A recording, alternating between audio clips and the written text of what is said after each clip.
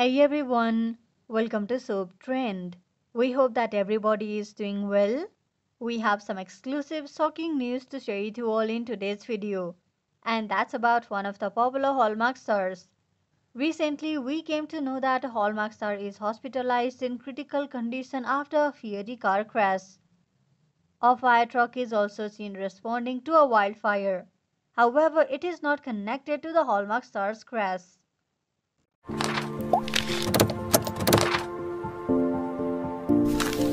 A Hallmark star was severely injured in a car accident after crashing into a house on Friday, catching the home and a car on fire. Anne Haas was hospitalized reportedly in critical condition after speeding down a residential street before the crash. As reported by multiple sources, Haas was hospitalized for severe burns and was in critical condition after the Friday car crash. Brian Humphrey of the Los Angeles Fire Department confirmed with Fox News that the person in the crash was hospitalized in critical condition. TMZ shared photos from the scene, including a video that showed Haas speeding. Kim of CBS also shared a video in the tweet that shows the car speeding down a residential street. The video shows the vehicle owned by the actress and has speeding down a Mar Vista street moments before crashing into a home and sparking a fire. TMZ reported that Haas had crashed the car twice and was seen speeding before the second crash that sent her to the hospital. Haas was driving a blue Mini Cooper when she crashed into a home, causing both her car and the house to catch fire. The two-story home was severely damaged from the crash. KVUE reported. The crash happened in Los Angeles' Mar Vista area. A video showed her car mangled and burned after the crash. Firefighters rescued her from the car and she was in a critical condition. Fox 11 reported. You can see a video of what her car looked like after the crash in the Twitter link that we have left below in the description box. Here's the now mangled vehicle owned by the actress and has been towed away after speeding and crashing into a Mar Vista home and sparking a fire. The actress apparently suffered severe burns in the fire. TMZ reported on Friday, noting that she was intubated but expected to leave.